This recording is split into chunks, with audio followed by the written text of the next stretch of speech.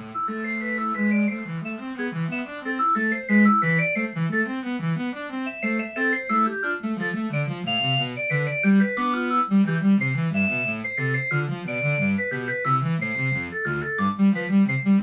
it's Tom from Texas, and it's time for another floppy deep dive. And today the purpose of this video is to show you how to hook up your Amiga 500 to a VGA monitor or to an HDMI monitor. So just like when I took my Commodore 64 out of the attic after 30 years and tried to figure out how I was going to hook it up, when I got my Amiga 500 for the first time, I didn't know how I was going to hook up my Amiga 500 to a monitor, and all I had was a bunch of VGA monitors, the monitors I had from my Commodore 64 and 128. How am I going to make this work? So what I found is I found an adapter out there. This one's for the HDMI, but I also found one that works for the VGA monitors where I could hook up my Amiga 500, and it was just plug and play. It was pretty flawless to do. I read a lot of confusing things about how you had a different megahertz, and some VGA monitors could do it and some couldn't, and blah blah blah, and it was just way too complicated, and this just made it easy. So if you have an Amiga 500 and you're looking to how you're going to hook it up to a monitor or what you're going to use, and all you have are your old VGAs or monitors or whatever, I'm going to show you exactly how to hook it up to either your TV with HDMI, your monitor with HDMI, or your just old VGA monitor with the VGA plug. So go ahead, sit back, and let me show you exactly how I do it. So this is the Amiga VGA adapter that I use that had made it really simple to hook up the Amiga 500 to the VGA monitor. As you can see, on here there's the VGA out, and then you also have your RGB in. So this is going directly out to my VGA monitor, and this one's going from my Amiga 500 directly into this box to be able to convert it so I can see the screen on the VGA. And then I have these controls over here with it has the little menu that shows you the up, down, and back, and the menu, and that's where I can get into the box, and you could change the language, and you could change, you know, how it looks on the screen and how it fits and different screen sizes. So the menu is actually really good, so I'm going to show you that next.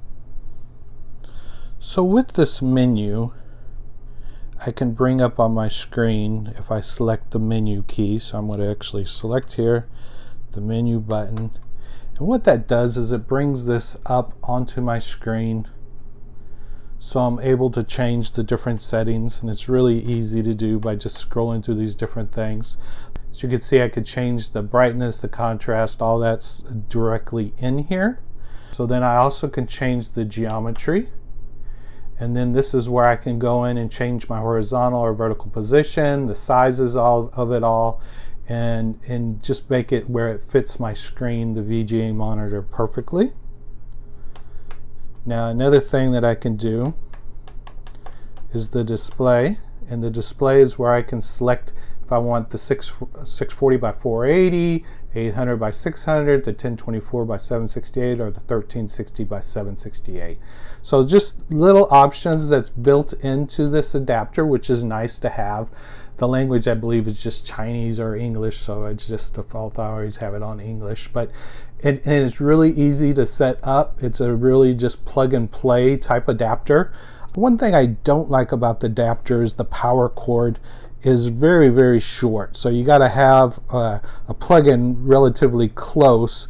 Other than that, it has worked perfectly for my Amiga 500, and this is how I got my Amiga 500 to hook up to my VGA monitor. So I also got an Amiga HDMI adapter, so if I wanted to hook it up to an HDMI screen, and it also is from, as you can see right on there, from retrofriends.com, and it works the exact same way as the one for the VGA, except I'm going to hook it up to an HDMI monitor or TV or whatever I want to hook it up to.